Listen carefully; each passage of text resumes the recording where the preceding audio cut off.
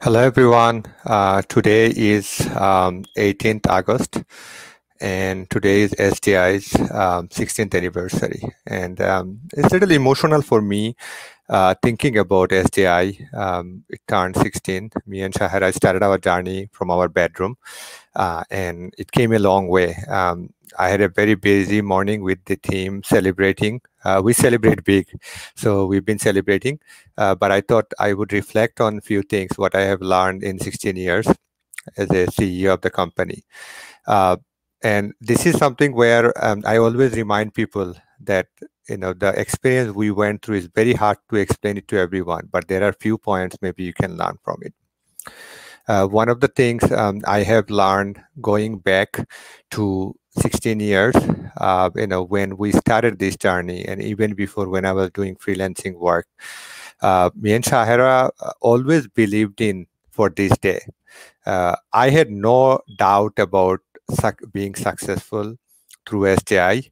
Yes, there are a lot of ups and downs in early days, but when I used to go to bed every night, I would be dreaming about having an office in Bangladesh or in India or other places, and I am there with them. Employees are very happy, and and it's a deja vu for me because I lived through this dream.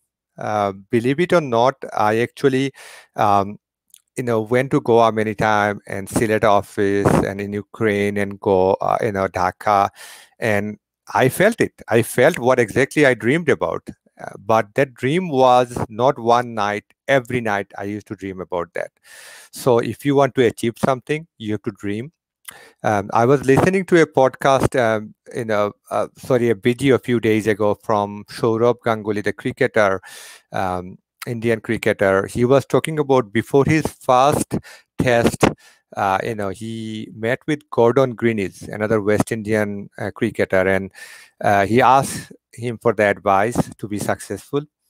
And he said, pretty much the same thing, that you have to dream enough time. You have to think about success every day. You have to think that tomorrow you will score high. And he found out 80% of the time he became very successful. So I truly believe in, thinking about, dreaming about something and never doubt, and then you will achieve it. Looking back our company for last 15 years, even this morning when I was presenting to my team, the clients, we made made successful. We made those clients successful are Johnson & Johnson, Janssen Pharmaceutical, CFR, Tor Petron, Teachers Pay Teachers. We serve probably, 1,000 plus clients, and I can only name few in this presentation. Our company's motto is employee happiness, generate client success. However, I do remember those small clients also. I am as excited to serve a small clients, a travel agency back in 2004, as much as I'm excited about Janssen Pharmaceutical.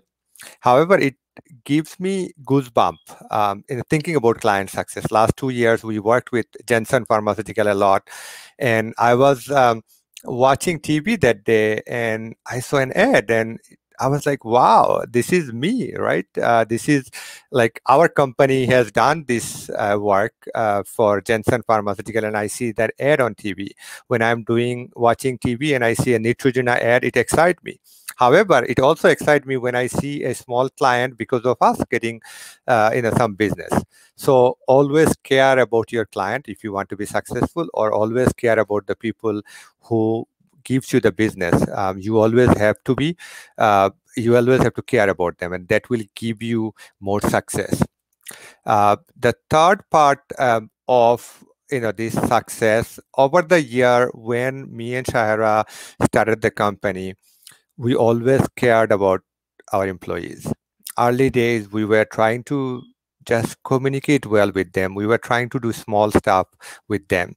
However, as years passed by, we actually went ahead and started doing more things for employees, and now our company in all offices, we do different things, right? Focusing on their health and well-being, do a lot of activity in the company, fun times, making sure employees are always happy. It's personally not possible to make everyone happy, but we invest a lot of our time and energy, and that's why probably we are not most profitable company. However, we do care about these people. And if you are starting a company, if you are a team lead, I think caring for people personally is very important. Whether you want it from your heart, that does matter, because employees do realize that, and you have to make sure you have to take care of them eventually. And if you do take care of them, this is what happened. It's been 16 years journey. 50% of our employees, 50 of them stayed more than 5 years with us. These are the names, you know, because of them, we are here. All these members in Dhaka, Goa, Ukraine, even in New York, we are a small team, but these members actually made this company. It's not me and Shahara just worked hard and made this company. These are the 50 people who, you know, finished 5 years plus in our company out of 41.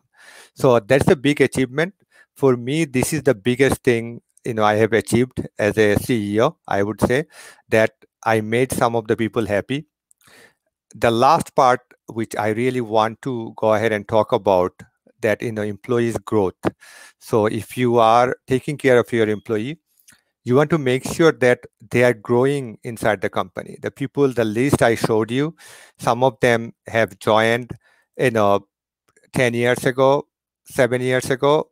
They probably can't recall their first title, right? Whether it is Madhav or Pritesh or, Amol, Paresh, they evolve. They evolve in time in different, position. Some of them, Akram or Mujammel or Nadim, they joined as one position and they moved up. They went to a different position and they moved up. And this is what our achievement is.